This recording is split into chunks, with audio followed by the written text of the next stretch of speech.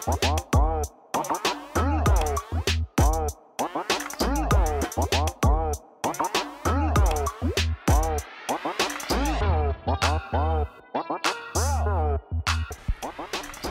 in the Jersey Shore.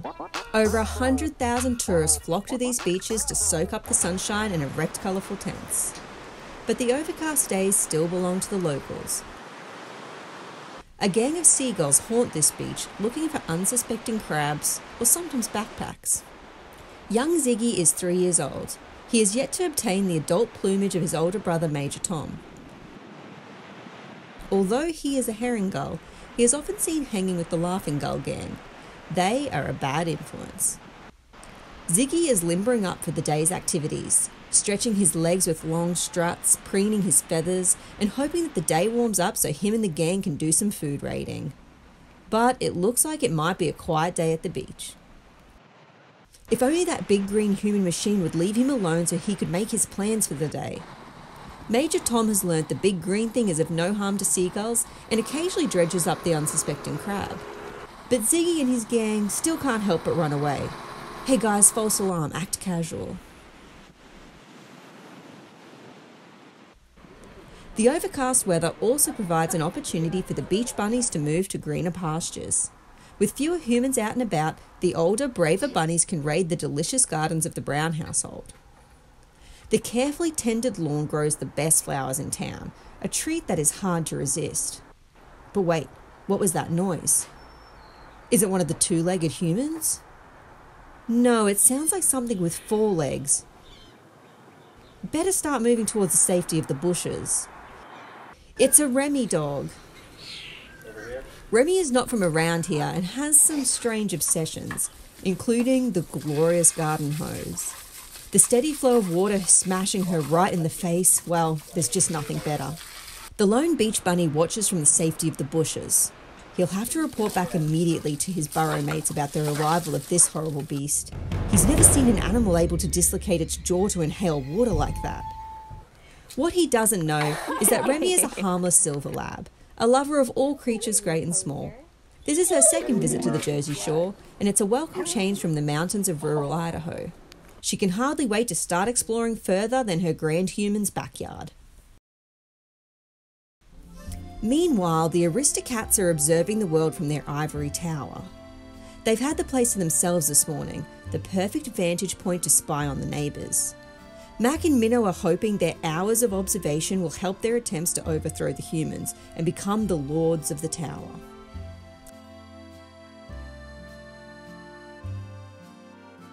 But alas, the humans have arrived. They constantly use the cat's domain as their own, and Mac for one is unimpressed. The humans are always trying to trick him with promises of catnip and pets, and he can only resist for so long. He knows he's smarter than any human, but those weird furless paws of theirs are just so good at itching those hard-to-reach places. Perhaps plotting the overthrow of the humans can wait just a few more hours.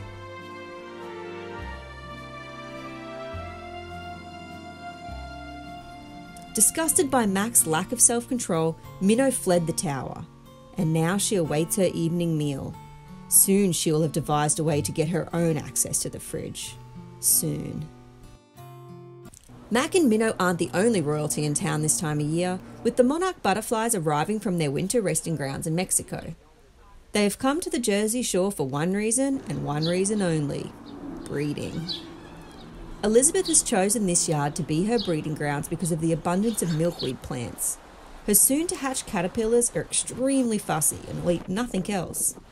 She is looking for the perfect mate, and when he finds her, they begin circling each other in the air before joining. This wasn't exactly what Elizabeth had in mind.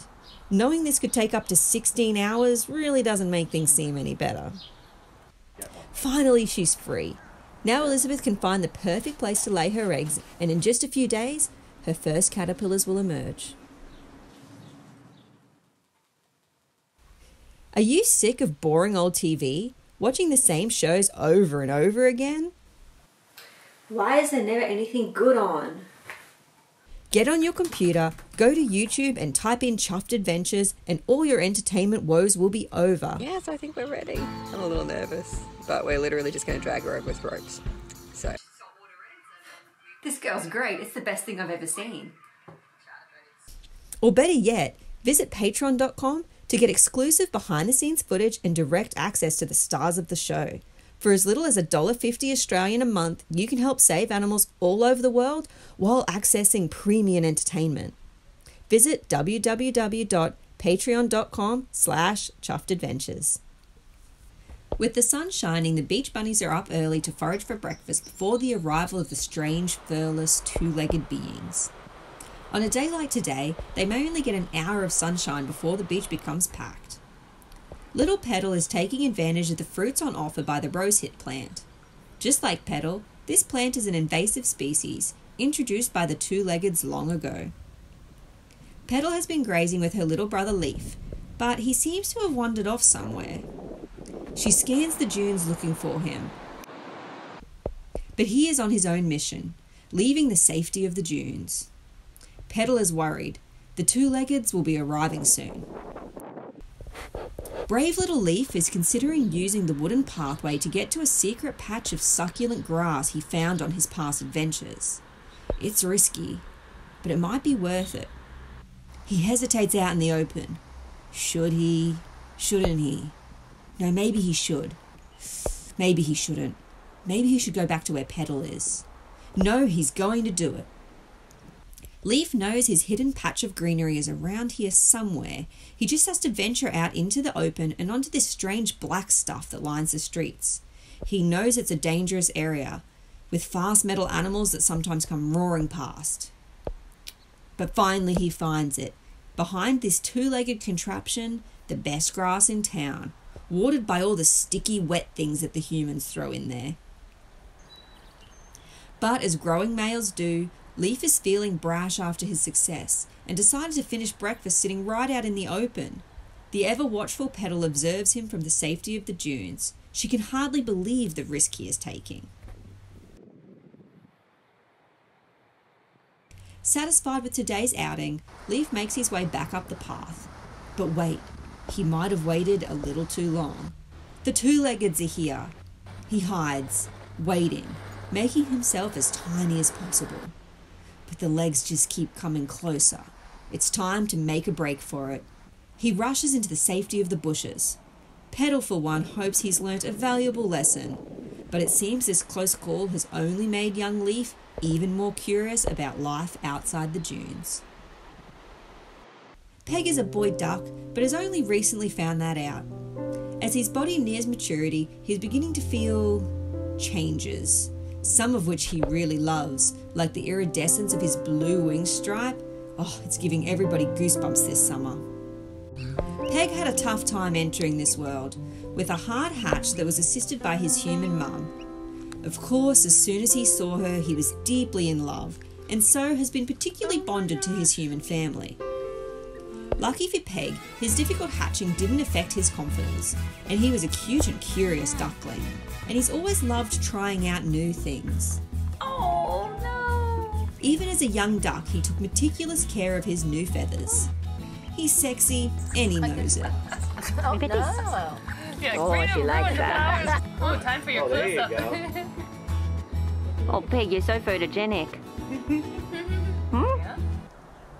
The beautiful Jersey Shore. It might not be what you first think of when someone says animal documentary, but the birds and the bees certainly think it's the place to be this summer. Join us again next episode as we witness a beautiful birth, a sordid drug scandal, skinny dipping, and so much more. Until next time, stay chuffed, everybody.